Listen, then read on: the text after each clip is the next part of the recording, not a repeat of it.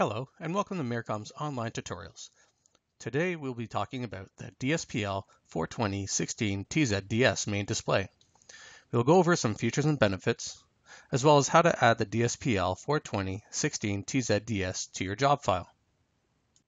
The DSPL-420-16TZDS comes equipped with a 4x20 LCD display with an additional 16 LED zones for enunciation, while still maintaining the same footprint as our standard DSPL-420 main display. The DSPL-420-16TZDS can be purchased in two ways.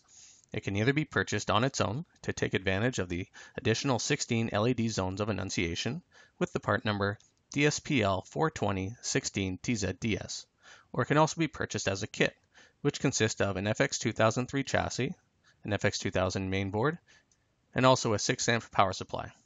It also consists of a dead front with a pre-installed DSPL-420-16TZDS under the part number FX2003-6DS16 LED. Both of these products are a great option for when you need less than 16 LED zones of enunciation at an economical price. The DSPL-420-16TZDS is compatible with the following versions and revisions. It is compatible with the FX2000 main panel firmware version 2.14.6 and up, configurator version 2.3.30 and up, and hardware revision Z and up.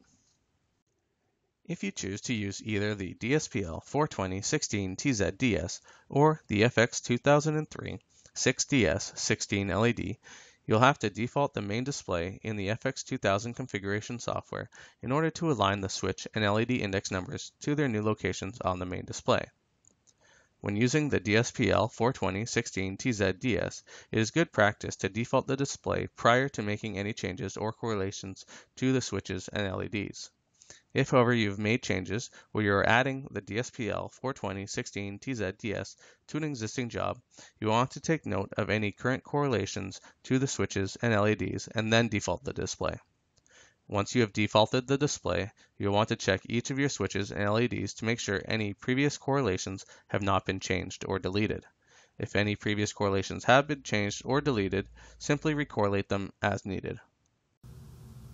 Next, we will show you how to add the DSPL-420-16TZDS to your job file. We can start by expanding main display by clicking on the addition symbol to the left of it. Hover your cursor over Base Control Enunciator, right-click, and choose Reset Classic Default. A window will appear stating that any previously programmed LEDs or switches might become inoperative. Click on Yes to continue. You'll notice that the index number assignments shuffle around to accommodate for the new switch and LED locations. Please note, if you have previously added any correlations to any of the switches or LEDs, you'll want to review them to make sure that any correlations have not been changed or deleted. If they have been changed or deleted, simply recorrelate them as needed. You can see here the DSPL-420-16TZDS with the index numbers listed for each of the switch and LED locations.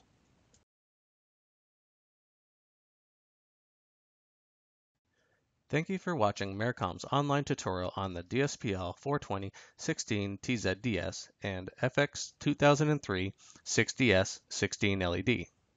If you have any other questions, feel free to view the rest of our online tutorial library at www.maricom.com, or if you need further information, feel free to contact technical support by phone at 1-888-MARICOM5 or via email at techsupport@maricomgroup.com.